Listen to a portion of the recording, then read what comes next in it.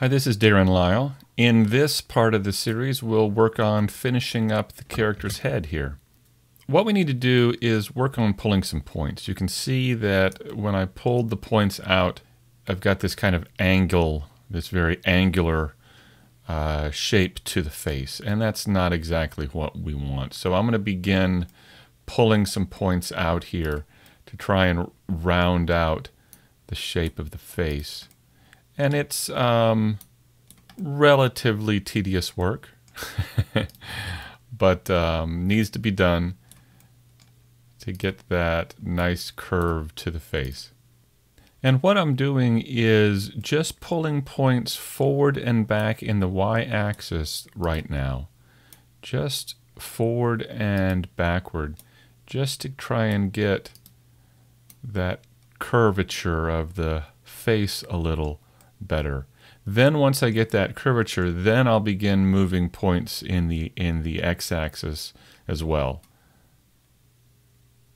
Now, since this is a kind of a cartoony younger character, I'm going to work on bringing the cheeks forward some, just to give that kind of baby fat look to the cheeks. And to get a better sense of how I'm doing, I think I'm going to add a subdivision modifier to this as well. So I'm going to click over here on the modifiers tab and add a subdivision surface modifier. I'll also choose optimal display, increase the view to 2, and turn on applying the modifier in edit mode as well, so I can see how the curvature of this is working out. I think I'm going to do a little more pulling of points here to kind of flesh out the cheeks and nose area a little more. And now at this stage as well, I think I can begin pulling points in the x-axis. Okay, we're getting there. I just want to check it out in the side view here. I think what I'll do is move these forward just a bit to match my drawings. And we can also take a look at it in the front view, see how we're doing here. That looks pretty good.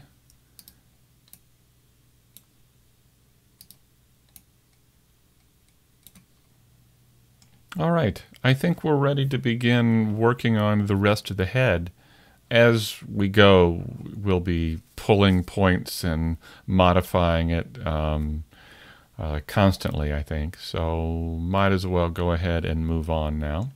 What we need to do is select the edges on the top of the brows here and begin moving them up and over the head. Even though there's a hat and clothes, I'm going to model the character as if there are none, kind of modeling the base character, and then I'll add clothes and things on top of that. I think what I'll do is turn off the subdivision modifier for now. And I'll go into edge mode and just begin selecting a few of these edges. And I'll move it into place a little bit. And I'll begin extruding them up and over the head. As I go, I'm going to be widening these out just a bit and scaling them to make them a little more flat.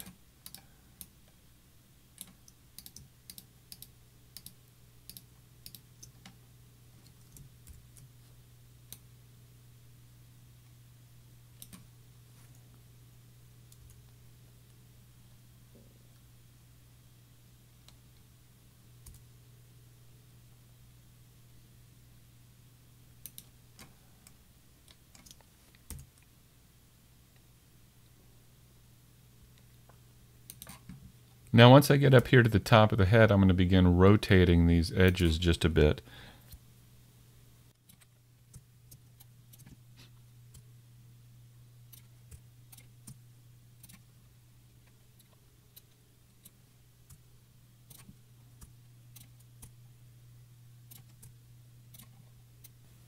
Now, once I get to this point, I'm going to begin thinking about how to connect these pieces up.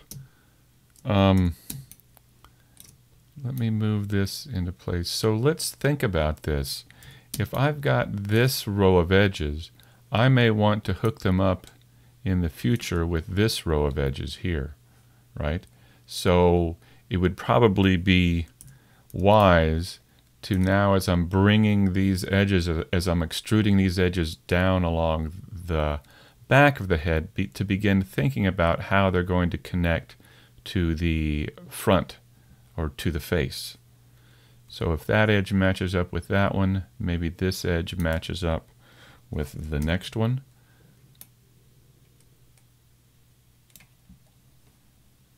And maybe this there's another edge there. Now this edge that I've extruded down is a little wide for the character here, so I'm just going to select this center point and press Shift S and choose cursor to selected. And then when I Control drag to select those points, now if I change my pivot point to the 3D cursor, when I scale now, it will happen from that center point. So I'm going to scale these in just a bit to match the head. There we go. Now I'm going to work on connecting these up. I think I can select these edges and extrude these. And in the front view, I better move these out to match the width of the head here. I'm going to scale these in so they're a little more flat, like this. And I also need to merge these points here.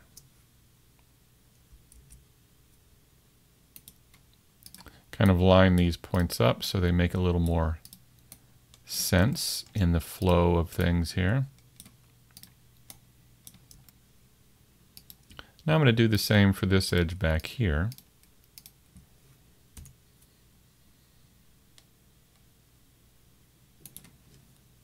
Okay, so it looks to me like this row of faces here will extend down between these two edges. And this row will extend down here. So let's try this. I think what I'm going to do is just test this. I'm going to select these 4 vertices and hit the F key. Same here. And now it appears that, yeah, I think I can extrude and extend these over here. And then merge these points. And after some point pulling, this is what the head looks like so far. Let's go back to the default view and see how it's looking. It's looking a little thin. I think it needs to widen out and curve out a little more on the sides. One thing that I've found is that the default camera of 35 millimeters can be a little bit distorting. What I'm going to do is go to the properties panel here and scroll up to the camera lens under view, and instead of 35, I'm going to change this to 50. And I found that to me seems to work a little better. So for this, I think what I'll do is use the proportional editing tool. That's right down here. And I think I'm going to, it really doesn't matter now if I choose enable or connected. I tend to use connected more. But the reason why it doesn't matter is because there's only one piece of geometry here.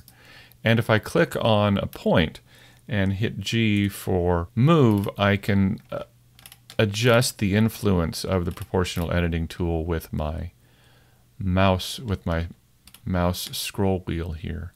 So here is my character with the drawing underneath, and it's looking pretty good. So there are some issues here now with some pulling and stretching. There's some issues with the curvature here of the forehead.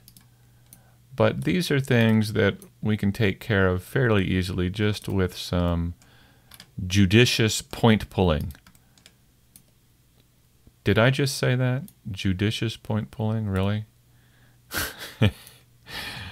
So before the next video, I'm going to do some adjustment of the character here. And in the next video, we'll start working on the neck and some other parts of the character.